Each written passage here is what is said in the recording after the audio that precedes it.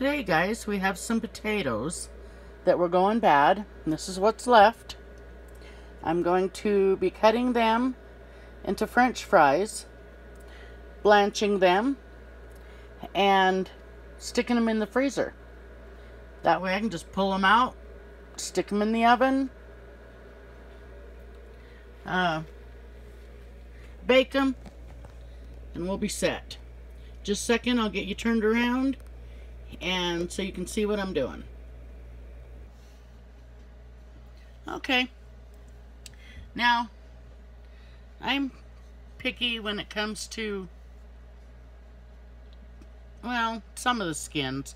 These potatoes got pretty thick skin, so I'm going to go ahead and peel them, but the peelings I will give to the chickens so they won't go to waste. But I've been needing to get this done for a while now, and just haven't had time. So the last couple days, this is what I've been working on. I've done some little squares of potatoes, so I can just pop them in the oven too. And they're already in the bags in the freezers. I'll show you them here in just a bit.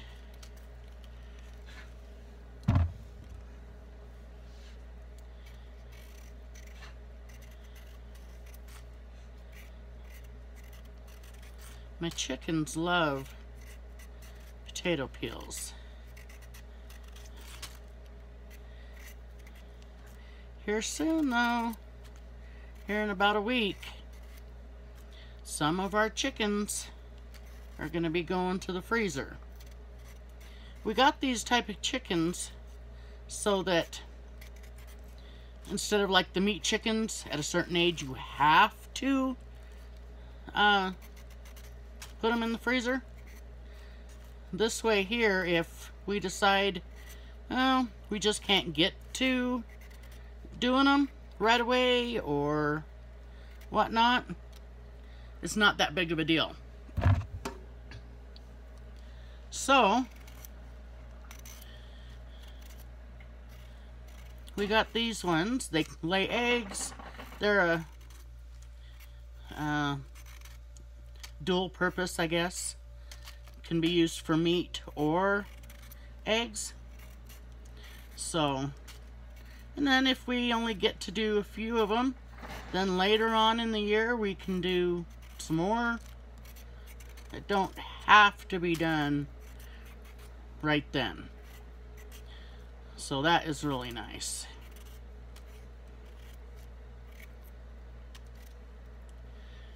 Okay, hold on just a second. It's going to get loud here for a second.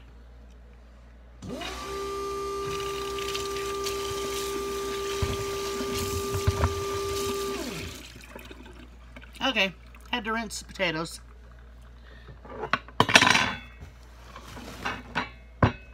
So for now you can't see nothing. Well, you really couldn't see nothing before either, but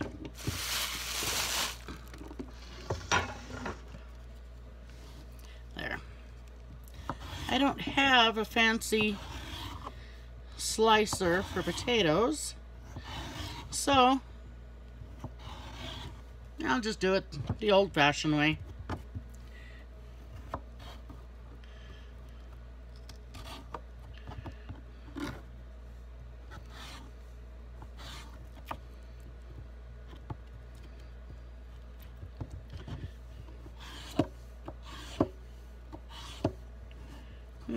He's a little thick. Cut him in half.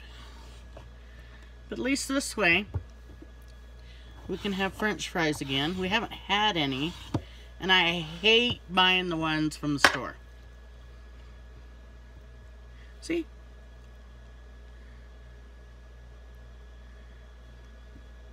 Season them up, throw them in the oven.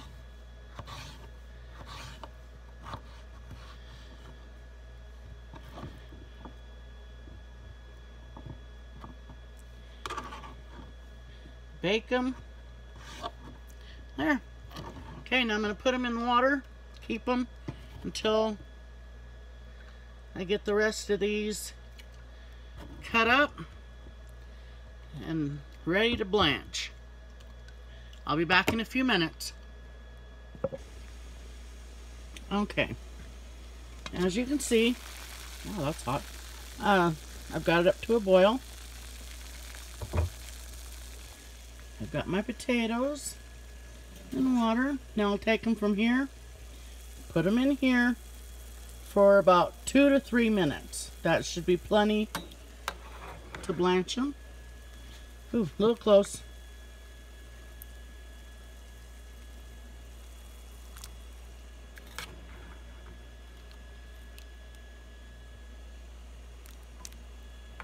Then once you put them in, kind of hard videotaping and doing this. Once your water comes back up to a boil, that is when you start your timer.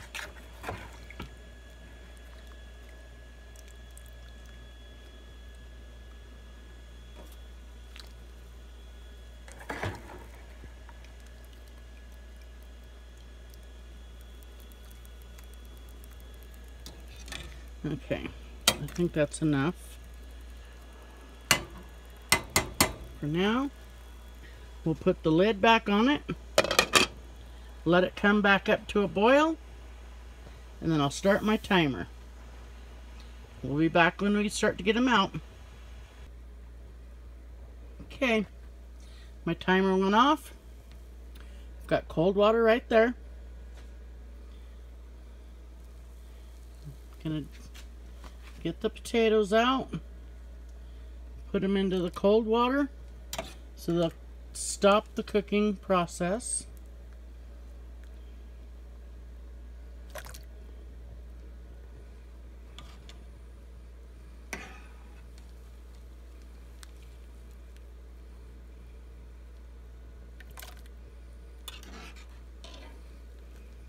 Let them cool down.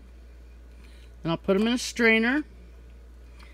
Let them set for a few so they'll get most of the water off. And then I will be putting them into bags. Right now I've just been using quart size bags. It's just me and my husband, so we don't need a whole lot.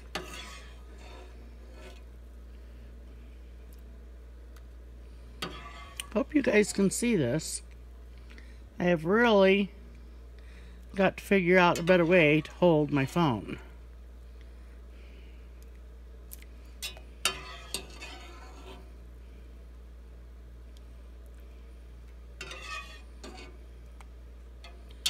Oh, I think I felt another one. Yeah, I did. Let's see. There's a few stragglers in there.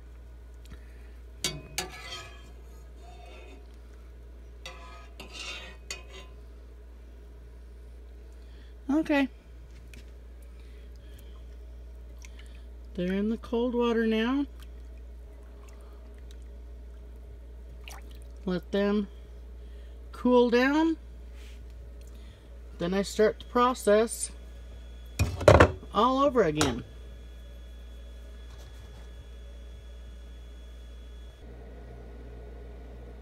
Now they're all strained. Been setting for a few minutes. Then I'll put them into these baggies. I've got them marked. And then we'll get them in the freezer and then do the rest. Just a second, I'll get you turned around. Okay, let's get them in these bags. I just hope they'll fit lengthwise. Well, these ones do. As long as I don't have too long of potatoes, they will fit.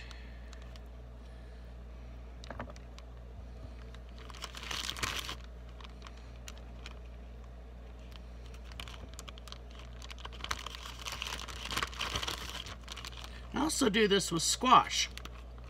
Except for I don't blanch it. I bake it.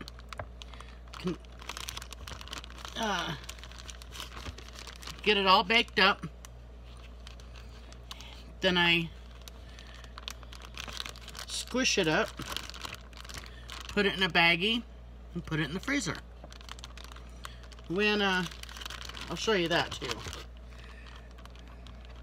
When me and my husband want some squash, I don't have to worry about, oh, I gotta take time to cook it and everything else. Trying to decide how much I want to put in here. I can just take it out of the freezer and put it in a pan, heat it up. Good to go.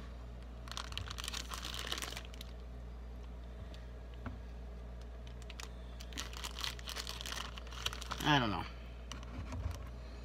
This is the first time I've done this. So, I don't know how much we're going to eat. It seems like a lot, but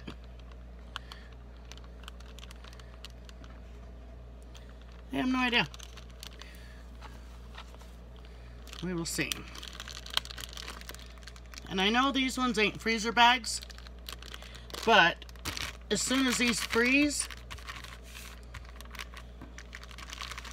there. As soon as they freeze, I'll put them into a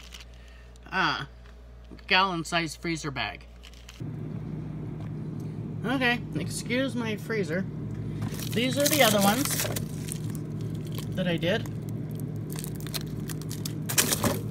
I've got 3 that size